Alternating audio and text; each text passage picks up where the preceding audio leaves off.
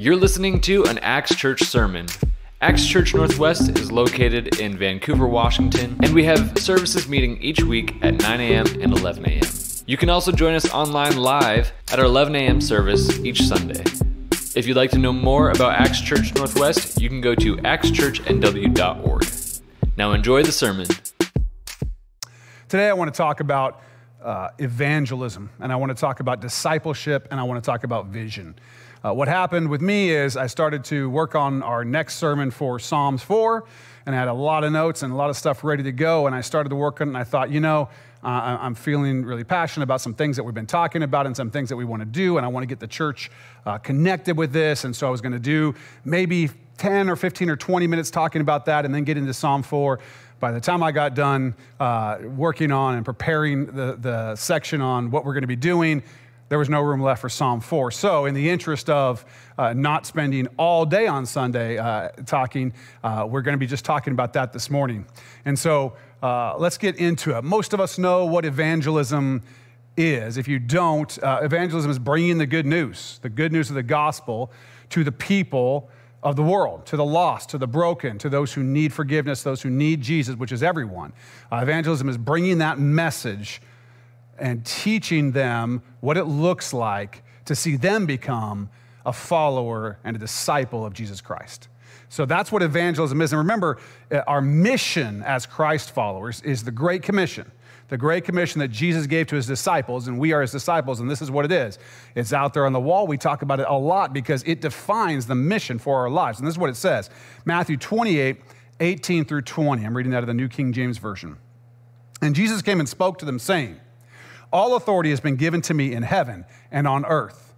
Go therefore and make disciples of all the nations, baptizing them in the name of the Father and of the Son and of the Holy Spirit, teaching them to observe all things that I have commanded you. And lo, I am with you always, even to the end of the age. Amen." So this is our Great Commission. In evangelism, we make disciples for Jesus Christ. That means that the message of the gospel must be proclaimed. That's an important word. And here, I looked it up in Merriam-Webster online, in the dictionary here. It says, this is what it says to proclaim means. To declare publicly, typically insistently, proudly, or defiantly, in either speech or writing. That is to announce, it says, to announce. The second definition, to give outward indication of, to show. We proclaim by announcing, whether that's through our words, through our writing, whatever, but also through our actions, we show it. We give outward indication of. So when we proclaim the gospel, we do both of those. And it says to declare, or to declare to be solemnly, officially, or formally. And the last one is to praise or glorify, openly or publicly. To praise or glorify openly or publicly. So we have to announce the good news. We have to announce it. We have to show the good news of the gospel in the way that we live, in the way that we talk, in the way that we treat people, in the things that we say, in the things that we do. We show, we give outward indication of the truth of the gospel, right? We show that we're free, that we're saved, that we're redeemed, that we have no fear, that we live in peace and love and in community. Those things are being shown and being spoken and written in every other way that we communicate. We proclaim the gospel. That is our job. That's how we make disciples of Jesus Christ.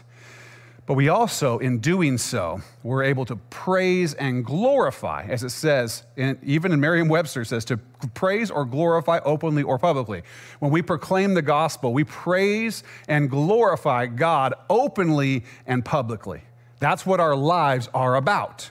Anything that we're doing where that doesn't fit, where it can't be done, where we cannot either say or write or show the truth of the gospel openly and publicly, does not fit with who we are as Christ followers. If you're in a situation or a place and you think, I can't praise or glorify or openly and publicly the Lord, minimally through my actions, but preferably through my words, through my writing, through my communication, and through all of that, if you're in that kind of a place, it's not a great place for a Christ follower because your mission is to do this. Your mission is to do this. So we proclaim the gospel, the good news of Jesus Christ, who came as a man, who died, who rose again on the third day, and defeated death and sin and hell and has given us the opportunity to be saved, to be clean, to be cleansed. That is the message that we are sending. That is the message that we are proclaiming. We proclaim the good news. We proclaim that there's freedom. People are bound up right now. They are bound up in fear, in anxiety. They don't know what's coming next. All you hear is 2020, oh my gosh, the worst thing that's ever happened. And then what's next? What else is going to happen? There's a lot of fear. There's a lot of difficulty. They're bound up, and we're proclaiming freedom and peace in the gospel, because when we're free from our own sin and we know who we are in Christ, we're free. We're free and we have peace. So we're proclaiming that. We're proclaiming truth and life, because Jesus Christ is the way, the truth, and the life. That's what we proclaim. We do so without fear, we do so without shame, and we do so in a way that is effective. Effective, like the purpose that we're trying to achieve is going to be achieved because the way that we've chosen to do it makes sense. So we want to do it effectively. The next thing is discipleship. Most of us know what discipleship is at some level, but discipleship is an ongoing process. It's something we do both as disciplers of our brothers and sisters in Christ and as disciples of Christ, being taught and discipled by our brothers and sisters in Christ. That's what we do, and we do it for as long as we live. Okay? Discipleship is a process that you're both giving and receiving as a Christ follower for your entire life. You're discipling your children who will grow up to know Jesus and will disciple others. Meanwhile, you're being discipled by others who are also being discipled by others. It's a multiplication process. Those of you who don't like math and don't like multiplication, at least you know this. Multiplication makes numbers get big quick. And that's what discipleship is. It multiplies the body of Christ as we disciple each other, and that builds out. So, discipleship, it begins at the time that we call on the name of Jesus for salvation. It begins at the time when we say Jesus is Lord. We say God rose him from the dead. We need forgiveness of our sins. We're coming to him to be clean. When that happens and we choose to be Christ followers, discipleship begins. And the first step in discipleship is obediently going through the process of water baptism. Water baptism is proclaiming to the world. It's one of the ways we proclaim the glory of God. It's one of the ways we praise God, and it's one of the ways that we show that we are identified with Christ, that we are buried and raised with him, that we are clean in him, and that we're identified with him for the rest of our lives. We do that publicly. It's a proclamation of our identity with Christ, and so we do that. We say we are followers of Jesus Christ. The next step is the ongoing process of learning ourselves and teaching others to observe all things that Jesus has commanded us. Learning ourselves and teaching others to observe all things that Jesus has commanded us. That's what discipleship looks like. And here's the thing, discipleship is an intensive process. It's an intensive process. It's not something we do every once in a while, kind of a once a week or a once a month thing. It's an intensive process all the time, every day. That's what discipleship looks like. We don't do it occasionally. We do it consistently. It literally defines the way we live our lives. We are disciples. That means that definitionally we are being discipled and discipling. That is who we are as people in the body of Christ. And so when we think about what it looked like originally, Jesus Christ had 12 disciples. Well, what was that like? Well, they lived with him every day. They walked with him. That he taught them constantly and consistently. It was just who they were. They were his disciples. That was defined by the fact that they followed him. And so we also have to be defined by the fact that we follow him, that we live with him, that we walk with him. And we do that through the body of Christ that's here in his church in the power of the Holy Spirit. And then the disciples continued to be disciples after Jesus came, died, rose again, and ascended to heaven when the Holy Spirit was sent upon the church at Pentecost. And they continued to be taught and to teach others and to be active. And the Holy Spirit, he has been active in the church ever since then and continues to be active in the church, showing us what's true and discipling us both directly from the Holy Spirit and through one another. That's how it works. So, the life of the Christ follower is a life of constant, ongoing discipleship. If that is not the definition, if it's not defining our lives right now, if we looked at our lives and said, am I a disciple? I don't know. I go to church sometimes, or I go to church quite a bit, but I don't do much else. There's not a lot about my daily life that someone would look at and be like, wow, you're really a disciple. You're really a follower of Christ.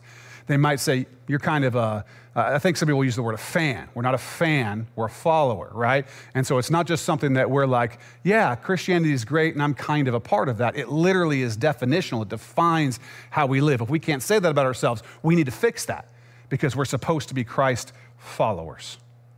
We're supposed to be constantly following Christ in a way that is effective for our own growth and efficient, meaning that we're choosing ways to disciple that are not just aimed at accomplishing that goal, but are the quickest and most effective way to get to that goal, efficiency. So we're going to be effective and efficient followers of Christ.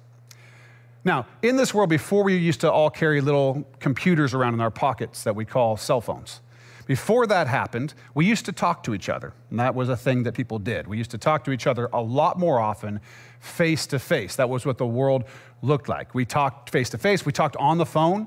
I know that most of us, or a lot of us, mostly it's the texting. We're texting each other, but back in the day, we used to talk on the phone. Actually you had to really commit. We had one of those phones in my house where you had to dial it like this. So you had to commit. You were going to call somebody, right? We called people on the phone. We even used to write letters to each other. And I know for some of you that are younger than me, you're thinking, write letters, or maybe you've gotten a letter and you're like, what is this person doing writing a letter, right? Because we have email, we have messaging, we have all these ways. But that's the way we used to communicate. It was much more personal, much more face-to-face, and had much more of a personal touch to it. I'm guessing that a lot of you, like I say again, younger than me, don't remember what a long-distance phone call is. A long-distance phone call was a phone call to anywhere that was outside of your area code. So like if we were here in Vancouver and wanted to call to Portland, just the 503 area code from the 360 area code, although back in the day, I think we were 206, or everyone in Washington was. Anyway, it doesn't matter. If we wanted to call just across the river, we paid extra money to do it. And we did it. We paid it. We paid to call long distance because we wanted to speak and hear someone's voice and speak to each other. We don't really do that anymore. And of course, there's no such thing as long distance. You can call anywhere in the United States for the same price now. But we couldn't text. We couldn't get in touch with each other that way. It was more of a face-to-face world. It was more of a voice-to-voice world, but that's changed. That's changed. Communication has changed. The way we learn has changed quite a bit. The way we take in information has changed. The way we interact with our communities has changed. All of those things have changed. And I'm not interested this morning in talking about whether those changes have been a good thing or whether they have been a bad thing. I'm not interested in talking about that. It doesn't matter because it's a reality. It is what has happened. The fact is that it has changed. Now, when we think about efficiency and when we think about effectiveness, what we have to think about is if the way that people learn and communicate and connect with one another has changed, then the way that we disciple, the methods, not the content, but the methods also have to change. When Paul wanted to connect with people, as he'd go into a new city, he wanted to connect to people. He went into the places where communication, where effective and efficient discipleship and proclamation of the gospel could happen, which were different for them then than they are for us now. Some people who he talked to would follow Jesus, some would not, but he found the most efficient and effective way to connect with them. He would proclaim the gospel to them from the scriptures. He'd start in the synagogue, where people knew the scriptures, and he would proclaim the gospel, the good news of Jesus Christ. Some would accept Christ, some would not. Then when that was done, he would go out into the city to the Gentiles and find the places where they gathered and where they listened so that he could proclaim the gospel to them there and disciple people there, okay? And so when he did that, he'd go to basically the marketplaces. Listen to this. This is from Acts 17, 16 through 21. And it just sort of shows Paul's method in the city of Athens. So listen. Now, while Paul waited for them at Athens, his spirit was provoked within him when he saw that the city was given over to idols. Therefore, he reasoned in the synagogue with the Jews and with the Gentile worshipers, and in the marketplace daily with those who happened to be there. Then certain Epicurean and Stoic philosophers encountered him, and some said, "What does this babbler want to say?" Others said, "He seems to be a proclaimer of foreign gods, because he preached to them Jesus and the resurrection." And they took him and brought him to the Areopagus, saying, "May we know what this new doctrine is of which you speak. For you are bringing some strange things to our ears. Therefore, we want to know what these things mean. For all the Athenians and the foreigners who were there spent their time in nothing else but either to tell or to hear some new thing.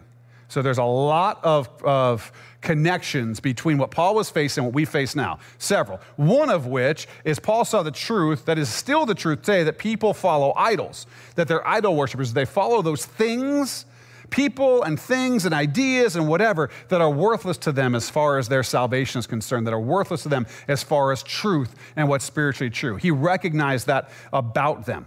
They worshiped worthless things and worthless ideas. So he goes to the synagogue and he goes to the marketplace to present the truth of the gospel and to disciple those who were following Christ. And eventually what happens is, as he continues to do this in the marketplace where the people gathered, sort of the more well-known folks in Athens, the philosophers and so on, said, why don't you come talk to us at our kind of special place here at the Areopagus, this group of philosophers and so on. They wanted to hear the new idea. So while Paul was being effective in just efficient, effective proclamation of the gospel and discipleship, what happened is he gained opportunities to talk to more people and to talk to people with more influence. And so Paul went to the Areopagus. You can read about that in Acts 17. He gave a message there, and some thought it was nonsense, and some believed Christ and followed him. But that's the process that we go through to efficiently and effectively proclaim the gospel and disciple. So the world changed through that method of evangelism and discipleship. That method was effective to literally change the world. Over the course of a few hundred years, the world changed from being pagan and idolatrous to more and more and more people, to where it became a huge and influential group of people were following Christ. And the pattern was very simple. We have the message, we have the scripture, we have the gospel, we know how to disciple. And the question is, what are the methods that we're going to use? Paul wanted to be effective and he wanted to be efficient, so what he did is he took advantage of what existed. At that time, the Romans had built roads all throughout the Roman world. And they had ships that would go to all these different places. So Paul utilized that to get himself to far away places and influential cities to preach the gospel and to disciple people. He was able to do that. And then the same roads and ships were used as a means to carry information. So Paul wrote epistles, or just letters is what we would call them. Now, a number of those are what are in the New Testament as scripture today, because they were inspired by the Holy Spirit. So he'd write letters to churches to continue to communicate with them. That's how he did it. Paul also taught consistently and constantly. It wasn't a one and done thing. It wasn't a one day thing. It wasn't just a Sunday morning thing. Listen to this. Acts 19, 8 through 10. And he went into the synagogue and spoke boldly for 3 months, reasoning and persuading concerning the things of the kingdom of God. But when some were hardened and did not believe, but spoke evil of the way before the multitude, he departed from them and withdrew the disciples. So he takes the disciples with him, reasoning daily in the school of Tyrannus. And this continued for 2 years, so that all who dwelt in Asia heard the word of the Lord Jesus, both Jews and Greeks. So Paul goes from the synagogue for 3 months. He's reasoning. Once that's rejected, he takes those that had accepted the message, and he goes and daily in the school of Tyrannus, this place, and if you listen back to our Acts messages, you can understand more about the historical side of that. But he's got this place, and he's teaching every single day, discipling, proclaiming the gospel, proclaiming the good news, and teaching people to obey all that Jesus had commanded. And through that daily, consistent ministry that was both efficient and effective in a large city, what happened was that it says, all who dwelt in Asia heard the word of the Lord Jesus, both Jews and Greeks. By Paul teaching daily, he was able to do those things. And so, as I said, there was a time when we used to talk to each other more often and things looked a little bit different. When I was younger, we would gather at church on Sunday morning, on Sunday night, and on Wednesday night. That was just like the weekly thing that we did, okay? Sunday morning, Sunday night, Wednesday night. I think there were probably also other Bible studies that went on. There were also things like youth camps. I would go to anywhere from 1 to 4 or 5 different camps during the summer that would be teaching the Bible and doing those kinds of things. It was a consistent part of life. They were in person, no internet at the time, or at least not an internet that people used at the time. And so it was primarily done by consistent, regular, in-person communication. That's how we did it. So you would get On a normal week, you get 3 teachings from the scriptures: your Sunday morning teaching, your Sunday night teaching, and your Wednesday night teaching. Now, things are a little bit different, okay? That's not the pattern of the life of the people of the church now, not any longer. And again, I'm not here to talk about or to comment or to work through or to analyze whether that's better or worse or a good or a bad thing. It is a reality. We're just not like that anymore. So we have to find the similarities between what Paul's time, what they were doing to be efficient and effective communicators of the gospel and disciplers, proclaimers and disciplers. What was efficient for them? And what's similar about our time, or what are things that are sort of like those things were for them, and use those to be efficient and effective in working our mission, Christ's Great Commission, for us. So there are some things as we move forward in that we continue to do now that I consider to be, not just I, the elders, the people in the church in general, consider to be fundamental to the church, to who we are, to biblical Christianity. And we will continue to do those things and to put the majority of our efforts, or the highest priority, is these things, okay? And so a couple of those things are this: gathering together in person on Sunday mornings. That's not changing. That has been the pattern of the church since the beginning. It will be the pattern of the church until Christ comes. I firmly believe, even in places where there's persecution, they find ways to do that. So the regular, weekly, corporate gathering of the church to worship and praise God, to proclaim his name, and to study from the scriptures, and to have fellowship together, that's going to happen. The second thing that we will continue to do, because it is also fundamental to our life as the church, is life groups. Meeting in homes weekly to fellowship, to confess and repent to one another, to pray for one another, and to study the scripture together.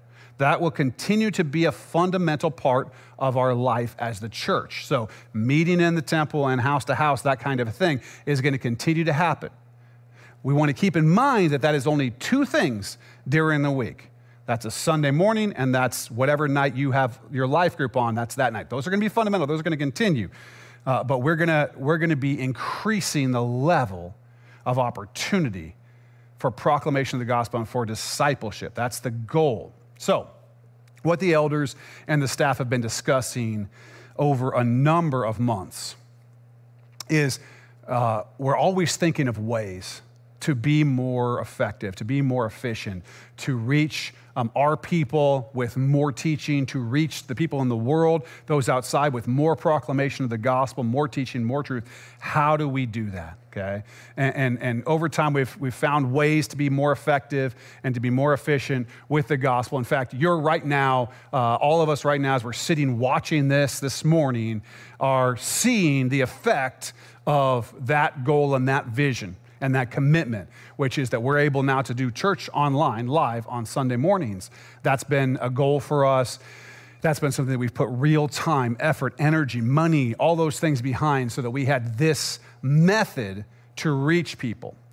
Another thing that you may have seen or experienced, and some of you are doing right now, is orientation. Putting that class together as a package with daily devotionals, with the weekly teachings, with all those kinds of things, so that it can happen consistently, constantly, over and over and over. We have people going through that.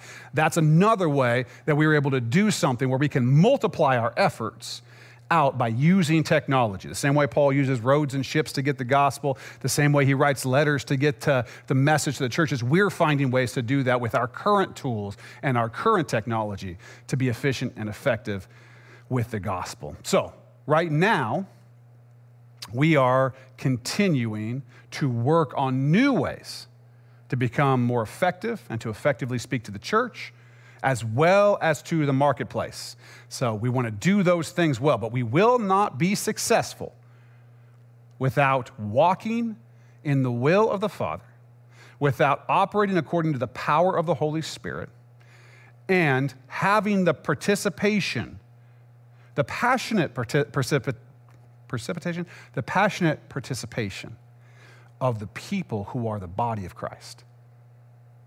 We have to have all of those things. We've got to be in the Father's will. We've got to be operating according to the power of the Holy Spirit. And we as a church, as a body, need to participate and work together to make these effective, efficient proclamations of the gospel and discipleship opportunities work and happen and be fruitful. That's our goal. We want to be used by Christ as his church to do these things. So We have studied a lot of the Bible here. We do that on Sunday mornings. If you've been with us for a long time, you know that's how we are. If you're relatively new, you'll see that's how we are. We study the scriptures. And one of the things that's been really clear in the teachings that we've been reading, both from the Sermon on the Mount and from the Psalms that we've been going through in the first several Psalms, and we're going to try to get through 5 of them in this series, but we've seen these 2 paths become really, really clear. 2 paths, the kingdom of God and the way of death, the way of the world. Right? The kingdom of Satan, however you want to describe that. You got God's kingdom, you got the narrow road, you got the road that goes to life, you got this wide road, this easy road that leads to death. Those are the 2 possibilities. And what's becoming more clear is that these roads are becoming very obvious to those of us who are walking with Christ, who have the Holy Spirit. The roads are, there's no more hiddenness in it where things are as unclear. It's becoming more and more clear which road is which as we walk through the world, as the end of the age is coming. There's really no question. And a lot of believers, I think, because of a lot of things, and I think I'm guilty of this as much as anybody, maybe more than anybody at certain times in my life, and that is trying to sort of straddle both roads. You know, walk in the road of the kingdom on Sundays and at this times, and then sort of walking the road of the world when it's more convenient on that side. And it's just not, it never was possible. It makes us into lukewarm Christians that Jesus wants to spit out of his mouth because we're lukewarm and neither hot nor cold. Not only does it do that, it's just not possible. It's not possible to do that. And so we have to get to the point where we're fully committed to being followers of Christ and walking the right path. We have to do that. And we have to show the world what that path is so that they have a clear understanding. Those who are spiritually dead, they don't see the roads as differently. They don't see that, but we do. We need to show it clearly. Those of us who have been called to the kingdom must be fully devoted followers of Jesus Christ. Fully devoted. I want you to think about what it means to be fully devoted. And I want us to let the Holy Spirit speak to our hearts about the places where we are not fully devoted. Every one of us needs to take steps forward in being fully devoted and commit ourselves to being fully devoted. So, we have these 2 paths, and our lives must resemble the lives of fully devoted Christ followers that have come before us. They've shown us, they've discipled us. Christ has used them to disciple us, to show us what it looks like to be a fully devoted follower of Christ, and we can look back to the beginning and see that. Here's a description of the church after Pentecost, okay? Acts 2, 40 through 47. And with many other words, he testified and exhorted them, saying, be saved from this perverse generation. We also have a perverse generation. Then those who gladly received his word were baptized, and that day about 3,000 souls were added to them. And they continued steadfastly in the apostles' doctrine and fellowship, in the breaking of bread and in prayers. Then fear came upon every soul, and many wonders and signs were done through the apostles. Now all who believed were together and had all things in common, and sold their possessions and goods and divided them among all as anyone had need. So continuing daily with one accord in the temple and breaking bread from house to house, they ate their food with gladness and simplicity of heart, praising God and having favor with all the people. And the Lord added to the church daily those who were being saved. They were used. The church was used effectively, as they wanted to be, to see people daily being saved, daily added to the church, daily becoming followers of Christ, part of the body of Christ. How? Well, this is their life. Daily in the temple and house to house, walking in the apostles' doctrine, which we now have in Scripture. We have the doctrine of the apostles. In fellowship, in breaking of bread, and in prayers. This is the way of a disciple. This is what we do. This is what our life looks like. It's defined by these things. So what does it look like for us in the 21st century, in 2020? What does it look like for us to walk like this? Well, first, it looks like some of the things we're already doing. Committing ourselves to sold out worship together and by ourselves. Sold out worship. To study, to hospitality to believers and to the lost, to giving of our time for the kingdom, to giving of our gifts that God has given us to the kingdom, to giving of our resources, our money to the kingdom of God. Second, it looks like more than just that, what we're doing. It looks like more attention being paid to growing in our relationship with Christ and to one another. More. It looks like more attention to learning to obey all that Jesus has commanded. More. It looks like more repentance. More turning from those things that look a lot like things that people on that other path do. Repenting, turning away from those things, confessing them, repenting them, receiving forgiveness.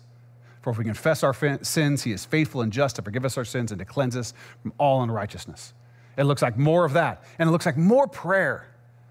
Going to the Lord more often about more things, praying for more people, interceding for people, asking the Lord for his favor upon people, asking that he would bring people to know him.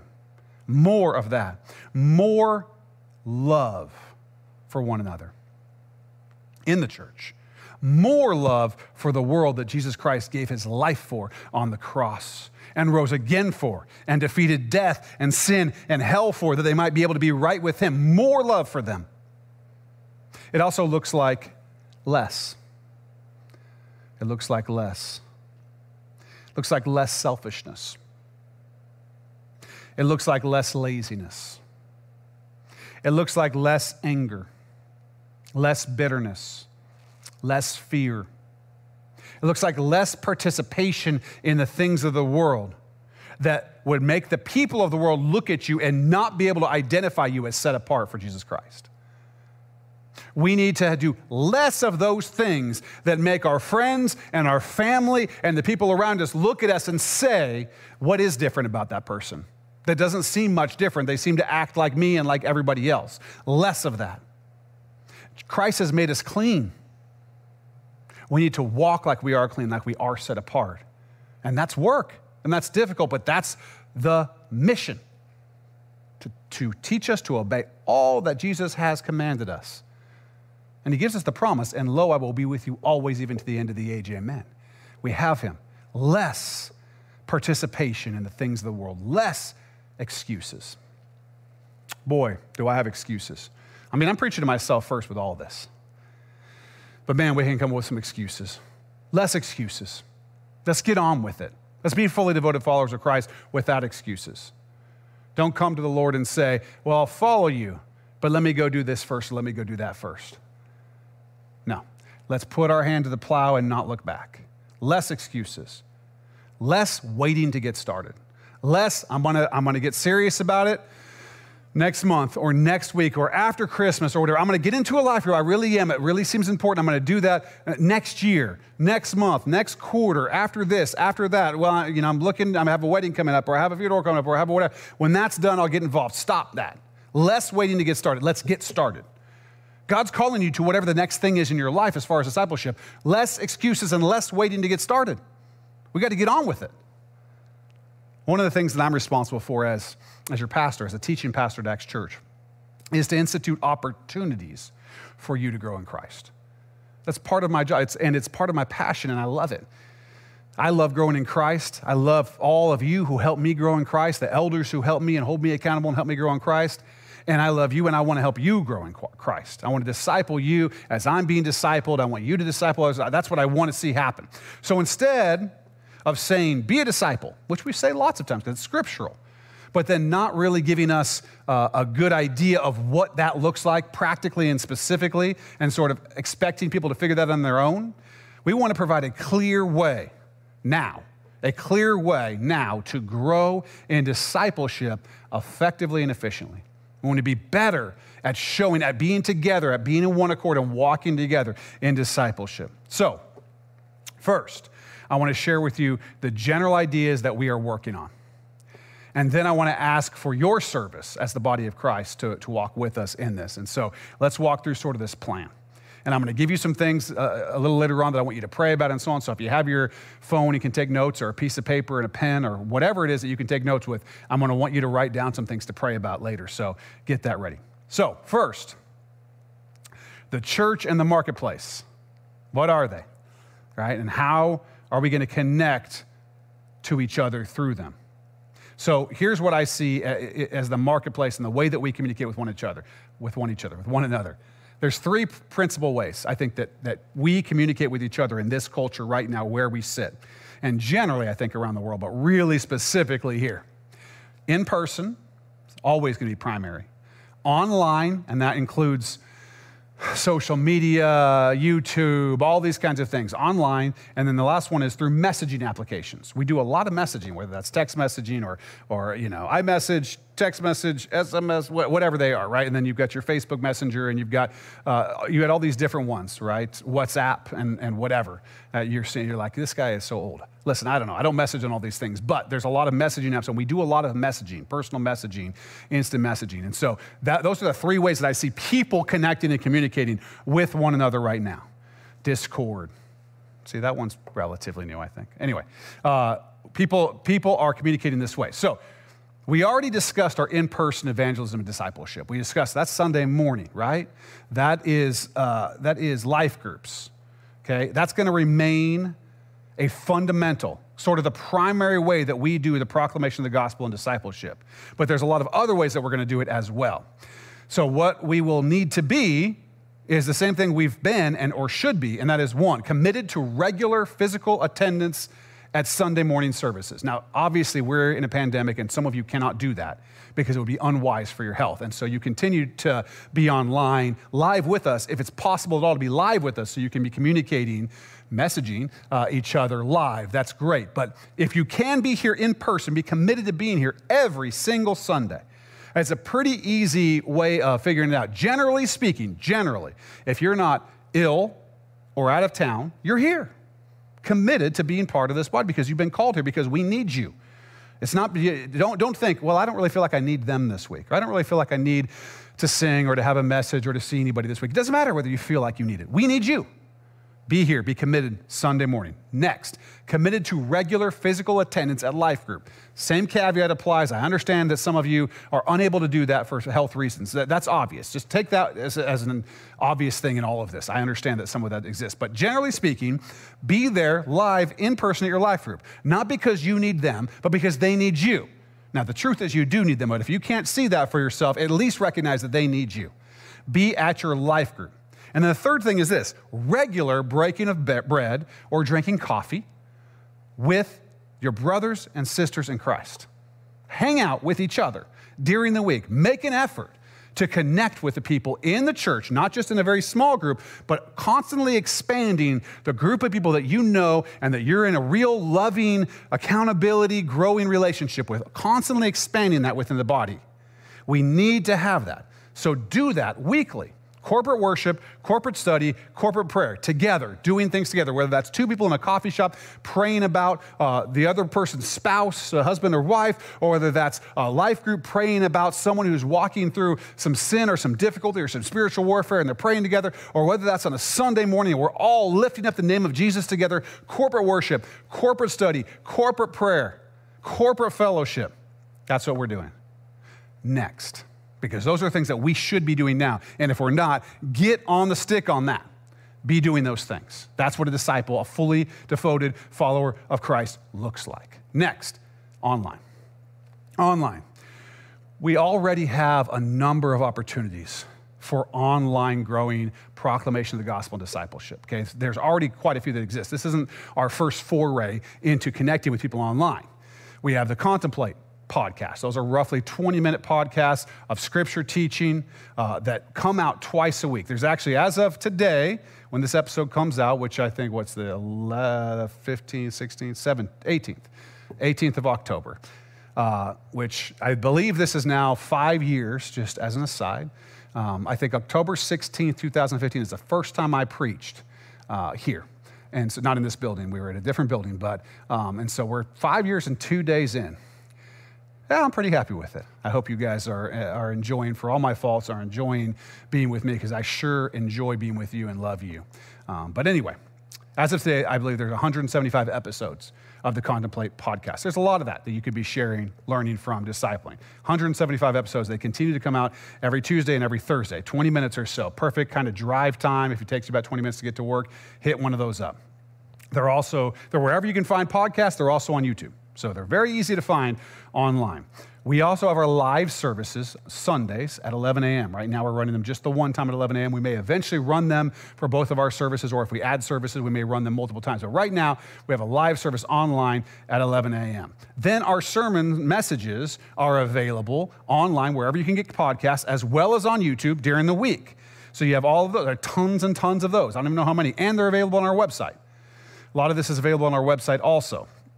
We also have our old podcast series, and we have the Acts casts that we were doing when we were kind of not able to meet in person. We did a bunch of these Acts casts. Some of them have interviews with some great folks, actually, if you get a chance, pastors and writers and so on, or at least one writer. Anyway, there's some stuff there for you to check out if you haven't.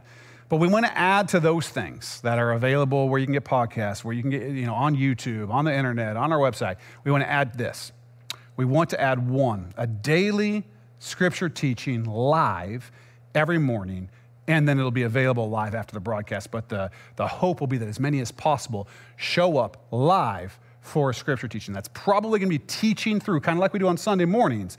That's probably going to be teaching through the Bible, verse by verse, going just through it. Throughout the course of however long that takes, I'm guessing these are going to be about 10 minutes long, but a morning teaching every single morning that's live online that you can get on. 2, a daily devotional, adding a daily devotional teaching each morning that's available after it's live. It'll be available for anybody to do. And that's going to be more connected to practical holiness. So you have your scripture teaching, then you have one that's going to be a little more what I'd say topical. So we're going to be talking about how do you deal with grief? How do you deal with anger? How do you deal with these things? And going through the scriptural answers to those questions, teaching us practical holiness. How do we do all that Christ has commanded us? What are the steps to live in the Spirit and to live in holiness, and just to help with practical living? So those are, the scripture teaching is one thing. The second one is really going to be great for not just us, but for those outside who are interested in how people deal with these things, and specifically how the people of Christ, how the people of God deal with these things. You're going to have that opportunity, as those are going to be hopefully daily, each morning, that you could either watch live or you could watch them later, preferably that we watch them live together. Next, we want to provide a messaging application that is specific to Acts Church, that we will have groups of life groups will have their own group in it, so that you're not using Facebook Messenger or text or whatever. You'll have your own group within it. The groups that do these morning devotions that are doing them live, and so we'll have it. Sunday morning worship, we'll have a group for the whole church, and so on. There'll be a messaging app that we have through a partner that we will be using, paying to provide that for us in an application for the church that you'll have on your phone. And that app will be the Acts Church app. You'll have access to everything I'm talking about, plus you'll have access to this messaging. So we can be messaging one another within our own application, right? And so that we're continually, it's going to add to the amount of communication that we have with one another as the church, and then bringing others in. So we want to have that going. And then we also want to broadcast all of this live stuff, our live Sunday services and these live things, not just out to YouTube or to Facebook, but also you could go to our website and connect to us with all the live stuff. So you're going to get the live streaming stuff on the website as well as where you're getting it now. The fact is that the marketplace, when Paul's going to the marketplace, for us, that is online. It is online. That's where it is. That's where people are gathering. That's where they're reading. That's where they're watching videos. That's where they're listening to ideas. I probably watch, I'm guessing myself, 5, 7, 10, short YouTube videos in a day that I'm catching some information from, or something funny from, or a cat that did something funny, whatever it is. I'm doing that. A lot of you are on social media, or Facebook or Instagram or whatever. You're scrolling through those. You see X number of videos a day, when I read news stories and so on, that's usually online. I don't get the physical paper anymore at my house. Some of you probably still do. I haven't for a long time. So I'm reading online. I'm listening online. I listen to a lot of stuff, podcasts, books, things like that. When I'm driving, I'm listening to stuff. I'm reading stuff. I'm seeing videos. I'm guessing that especially those younger than me, but even those older than me, are also connecting with things online. Most of the content that we watch on television, we're streaming, Netflix, Prime, and so on. That's another thing that we're looking to add, is an application that you can get on your Apple TV or your Roku or whatever. That's an Acts Church application. You can get all of our content right there on your television. So we're looking to connect with a company that's going to give us support for all of those things at once, so that everything we do shows up online, on our website, on our app, on our application, and then we'll have that messaging that goes with it. So we're integrated and able to connect with each other as often as possible in this very busy world where we don't get as many chances to be physically together. Well, we will still maximize the opportunities to be physically together because that's primary. That's over these things. But these things should add to it. So these will be a way to evangelize. These will be a way to disciple effectively and efficiently. And we want to build the church up in our knowledge of the Scripture. We want to build the church up in our ability to defend the truth of the gospel and to defend the faith in general, the reality of the existence of God, who He is, who we are. We want to be able to defend all those things. We've done lots of these series, right, where we're talking about what's the questions of skeptics and so on. We want you to be able, as a disciple, as you learn the Scripture, we also want you to learn how to defend the Scripture. In season, out of season, to do it effectively, to do it with love. We want to teach that. We want to build up the church in practical holiness, actually living a holy life and knowing what we need to do that, knowing how to constantly live in truth, that we make good decisions. We want to do that. Living out the commands that Jesus Christ has given the church, that He's given to you, that He's given to me. We want to build up the church in service and leadership. Those are things we want to do. These things are not something that you're going to get very far on just on a Sunday morning. They're just not. You need, if you go to school to get a degree, you go for a regular bachelor's degree or associate's degree is 2 year, bachelor's degree is 4 year, and then master's and doctor's any number of years, right? And that's daily for the whole semester, however many hours, plus all the reading you do outside. I mean, it's a serious commitment. Why would we think that our commitment to discipleship in Christ would be anything less? In fact, it's more. It's a lifetime of that very thing. We're always in school. The semester is always on. No summer vacation. We just learn and grow, and we live in joy and peace because of it. So we want to have a life that looks like that, and we want to provide for you the opportunity to have that. So we want to be soaked in the truth of Jesus Christ, so that it just defines us. It's just we live it out. We want to be set apart and different from the world. We especially want to do away with the idea that the church is something we do on Sundays and at life group, but not at work, but not with our family, but not at the dinner table, but not with our friends. We want to do away with that idea so that this is just something we're soaked in. We're just doing it constantly. We want to learn and grow and love the way God wants us to. So here's what I need from you. This is where you start taking some notes if you haven't already. 1, prayer. We need to pray. And here are the things we need to pray for. We need you to be praying now for the elders and the pastors of Acts Church to have the wisdom for putting these things in place, to have the strength through the power of the Holy Spirit, the energy to put these things in place, and that the power of the Holy Spirit and the will of God would lead us, that we are following Christ in this. We need you to pray for yourselves and for your brothers and sisters in Christ to be passionate, to grow. Have a passion for growth and to take these opportunities, because whenever you institute something new, any of you have ever tried to start running or working out or eating a certain way or learning a certain skill or whatever, you recognize it takes a lot. If you play an instrument, it's a lot of practice over a lot of time. You've got to be serious about it. So you've got to be passionate about growth, or you just won't have the motivation to do this. So pray for yourself, pray for your brothers and sisters that the Holy Spirit would inspire you to want to do this, that you might use these opportunities to grow closer to Jesus Christ, to grow closer to God. We need you to pray for confession and repentance in yourselves and in your brothers and sisters in Christ, in me and in the elders and in the pastors and in the staff and in the deacons and the people who work in Acts Kids and the people who volunteer out here and the people who just come sit in the seats, whatever, that we need to have confession and repentance as a regular discipline of our lives, that we might be right with God and have His favor, that we might be able to do His will. Be praying for those things. Next, we need you to commit to the process.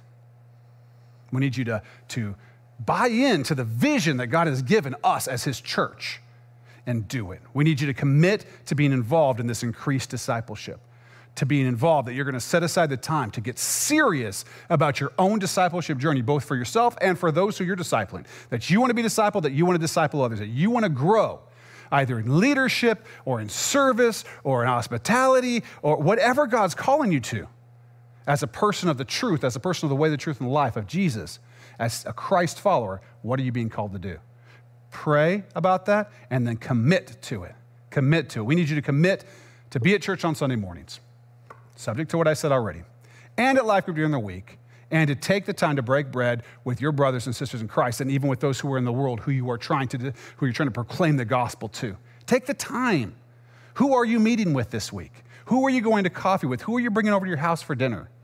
Who are you going bowling with? Who are you going to be around that you can just proclaim with your life and your words the gospel of Christ, or that you could proclaim the good things about him and what he's commanded us to do to your brothers and sisters in Christ, that you might teach them as they teach you. Who are you going to for advice, for counsel? How is your life soaked in the life of the church?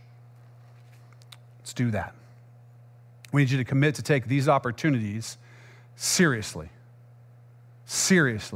and use them to increase the time you spend in the scriptures. I'm excited for myself, because it's easy for me to get into kind of a verse of the day, and then I'm busy, I'm doing church stuff, but I'm not just soaked in the scripture. I'm really looking forward to new disciplines in my life to make sure I'm always in the scripture, beyond just what I study so that I can teach, but just that personal great time with Jesus in the scripture. For me, for you, let's commit, let's pray and let's commit to be serious about increasing the time we spend in the scriptures and in prayer.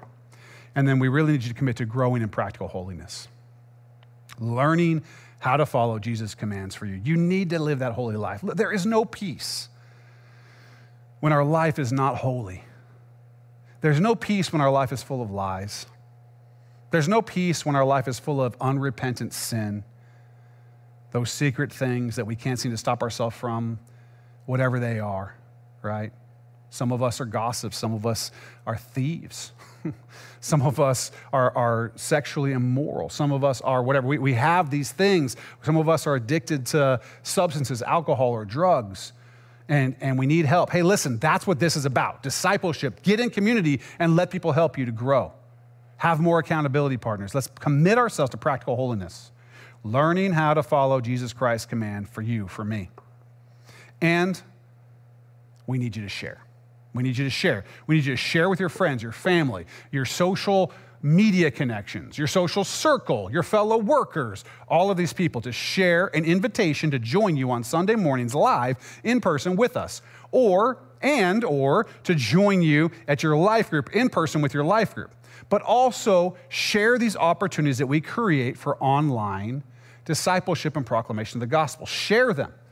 Don't be afraid to consistently share these things. Say something about them. Say how they affected you this morning. You watched the thing and the devotion was strong and you were grown by it. Say a few words and send it out so that people can see how it's affecting you, so that other people might be drawn to Jesus. Through our love for one another, we just share that. Share it, share it. Share the gospel. Proclaim it, both with what you say, with what you write, with what you do. Share the gospel. In season, out of season, with your words and with your actions. And lead. Lead in your homes. Lead with your family and with your friends and with your co-workers and with the people around you. Lead with your acquaintances. Lead as a follower of Christ with integrity and with love. Be a person who stands apart from the crowd because of Jesus and because of what the Holy Spirit has done in you. Be a leader. You were called to be a disciple of Christ. That means you're following Christ, which means that you're leading those who need to be following Christ or who are following Christ. Lead. Be a leader. I'm not talking about ordering people around. I'm talking about being an example of integrity, an example of love, an example of truth and mercy. Be like Jesus. We need to get excited about this.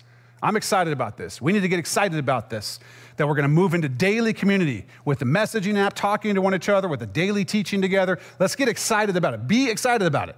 That's going to help you to pray for it. That's going to help you to get ready for it. We need to be excited about getting more serious about discipleship and evangelism than we have ever been in our lives.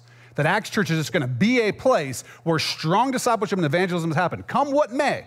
Let the enemy. Enemy is going to enemy, okay? But no weapon formed against us shall stand. We have already won. We are more than conquerors. We have nothing to fear. If God is for us, who can be against us? Let's move forward in this and let's be excited about it. I want you to be excited. I'm excited and it's fun.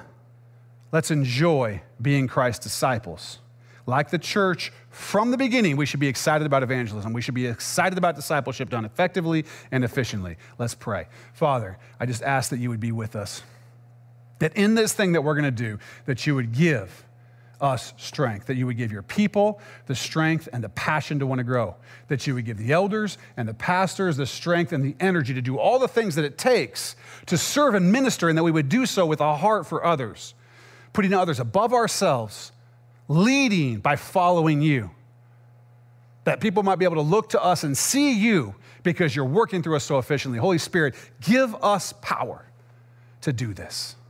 Give us strength to do this. Enliven us, Lord, and let us catch what you're doing, that we might be in your will, and that many may come, and that daily those who are being saved will be added to your church because of the work that we're going to do both in proclaiming your name and praising glory, evangelizing and discipling, being discipled and discipling others. God, just let us do it. Let us do the mission. Give us what we need to do. We love you, Lord. In your name, amen. Thanks again for listening. We hope the Lord blessed you through it.